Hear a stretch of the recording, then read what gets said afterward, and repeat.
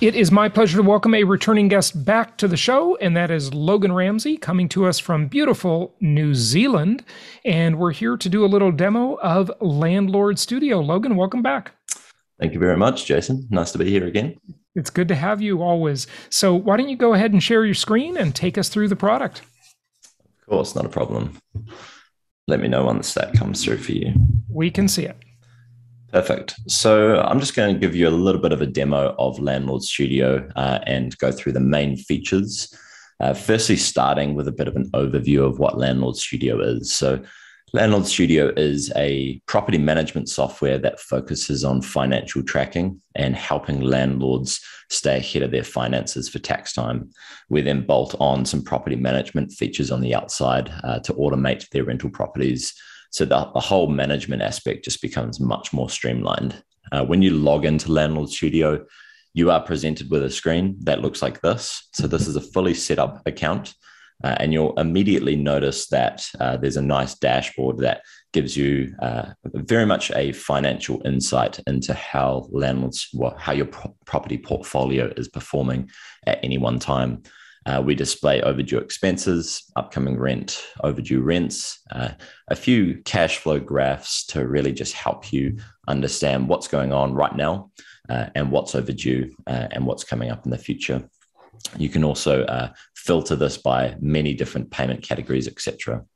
But before we kind of get in a little bit deeper, I'll just give you a quick understanding of how the property software works. So we can compare ourselves to accounting software for businesses, except we focus on making it as streamlined as possible for properties.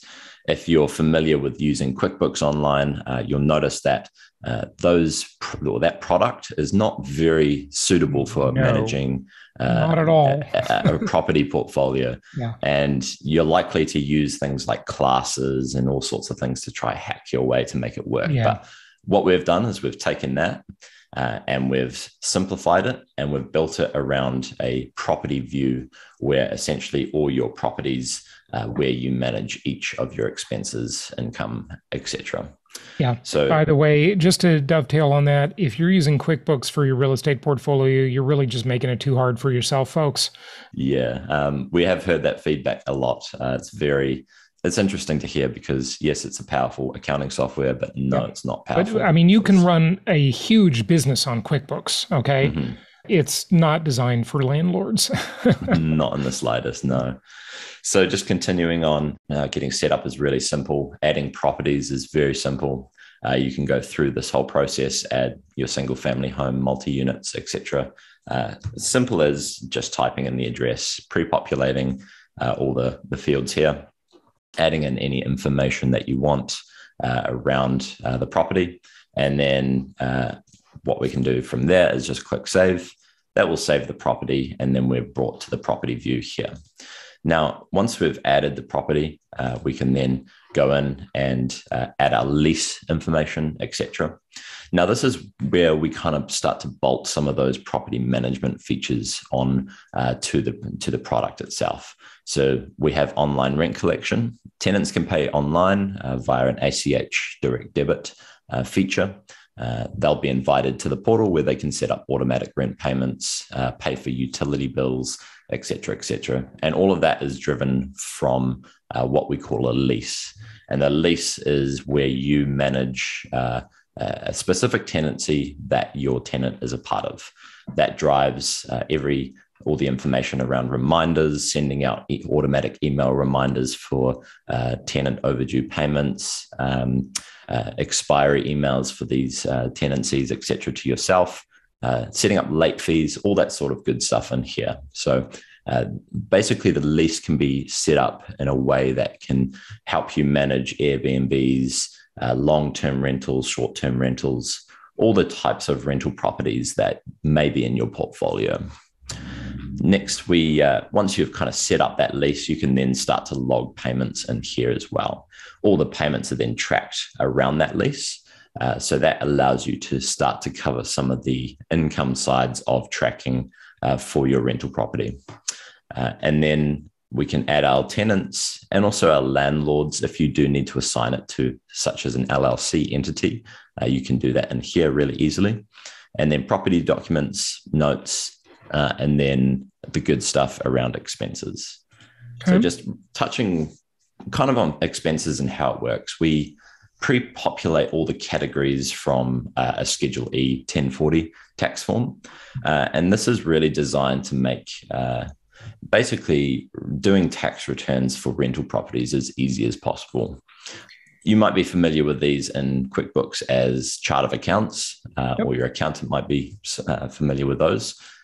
We call them categories. We like to make the terminology very real estate specific, so that it's just a lot easier. But essentially, this expense field is very similar to QuickBooks Online, where you can assign your chart of account categories, suppliers, if you're running 1099s, etc. All the stuff that your accountant needs or CPA needs to really just make the tax return as streamlined as possible. And make it as easy for you as possible. Yeah, we get it. So, Logan, just on the main features, does it have, let's start at the beginning. When you've got a property that you need to rent, does it do ad syndication or in listing syndication, like yes. On Zillow, apartments.com or apartments.com network?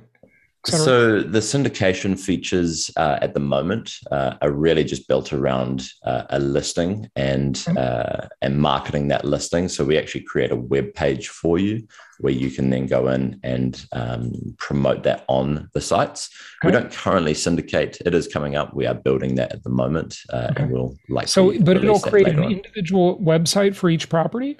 That's correct, yes. That's pretty neat with photos and everything. Show us one. So this may not be filled out, but essentially when you come into the listing feature, you can then populate everything that you need to go into here.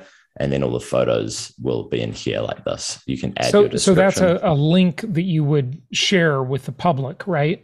That's correct, yes. Okay. And they can start an application on there. Right. They can start an application. They can add all the contact details. You can then set up pre-screening questions as well if you're looking to find out a bit more information too. All right. And what does it cost? Does it do the credit report, the criminal background check, the unlawful detainer filing, all of that? Yep, criminal background check.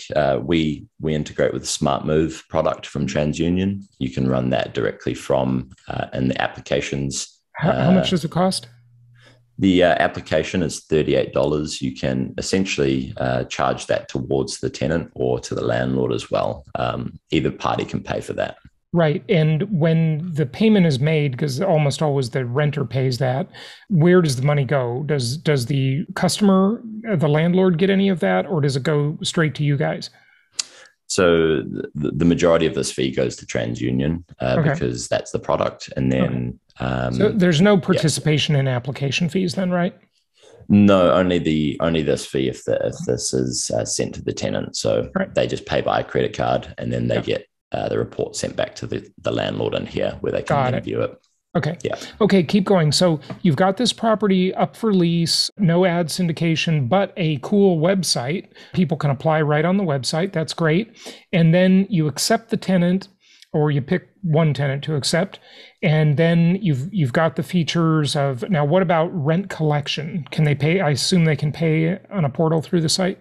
They can indeed. So when you set up the lease for the tenant, the rent collection feature will then invite the tenant in, and then they can pay online, automatic payments. And that's an ACH, I assume?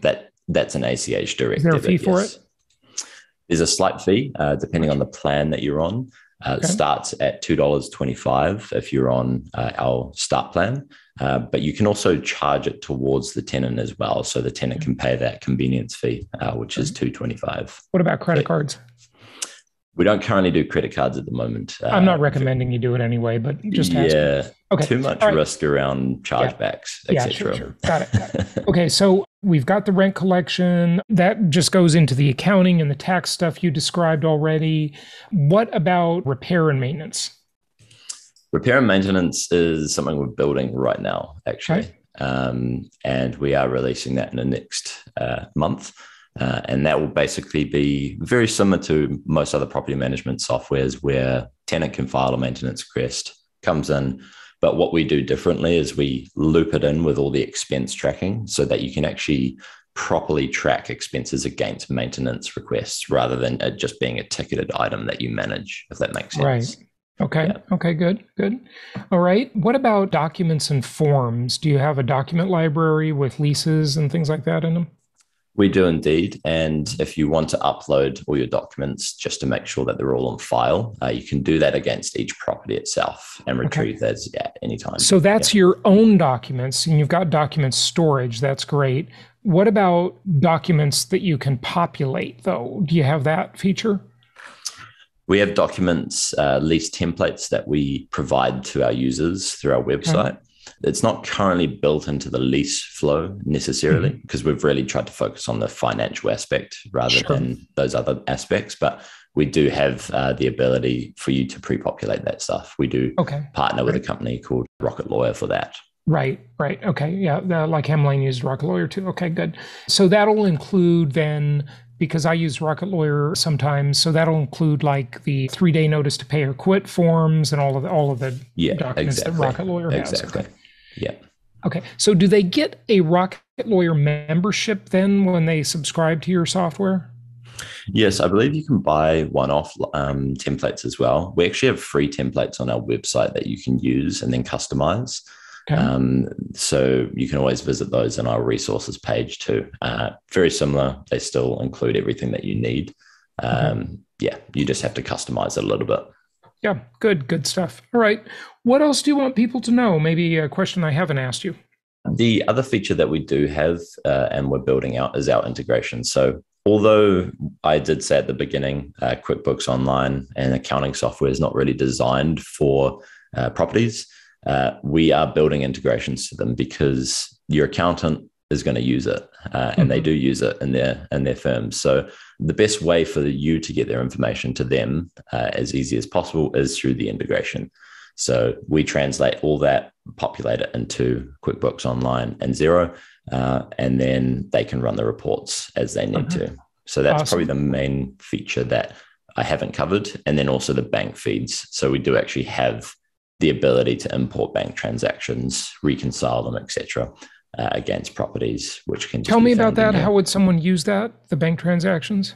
So they can log in to their bank account via our software, and then essentially, let me just change this. Yeah, you do it through Plaid, like most. We do it through Plaid, and then basically they can reconcile the transactions directly against properties or the organization from here. So we just pull those in automatically. Sounds good. Good stuff. This is great. Now you've got a special offer for our listeners, which is 20% off. And the link for that, I believe, is jasonhartman.com/studio. That's jasonhartman.com/studio for Landlord Studio, 20% off. That's our affiliation deal. And anything else you want people to know? Make sure to use the code in the checkout as well. You'll see that on that page. When you go to it, you'll find the code there that you can use. Okay, and that code will be Jason, by the way, correct. For the discount, right? They'll give you 20% off the first year subscription. Okay, perfect. Sounds good. Thank you very much, Logan. We appreciate it. And that's jasonhartman.com/studio. Again, good to have you back. Not a problem. Enjoy.